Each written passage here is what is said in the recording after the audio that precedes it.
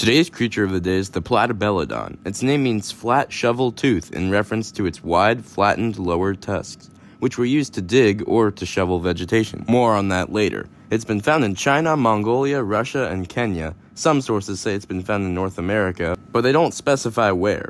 Platybelodon lived during the Miocene epoch 15 to 10 million years ago. It was an amebelodont, a type of proboscidean, related to modern elephants. Like the name references, its mouth was like a shovel used for scooping up food, but newer studies show it also likely used those tusks to strip bark from trees and slice foliage. It grew up to 2.7 meters or 9 feet tall, 3 meters or 10 feet long, and weighed up to 3 tons. It lived in swamps and was hunted by creodonts and saber-toothed cats, possibly even megalodon, in water. It went extinct due to climate change, habitat loss, and competition with more adaptable elephantids. It was described by A. Borisiak in 1918, and there are 5 known species, the type species being Platybelodon danovi. In media, it's appeared in Ice Age, Land of the Mammoth, Age of Mammals, Jurassic Park Builder, Dinosaur Park, Primeval Zoo, a Minecraft mod, and a cameo in the show The Amazing World of Gumball. Well, this relative of elephants is a strange one indeed. I mean, it's basically got a shovel for a mouth. Be sure to like, subscribe, and comment what other creatures I should talk about.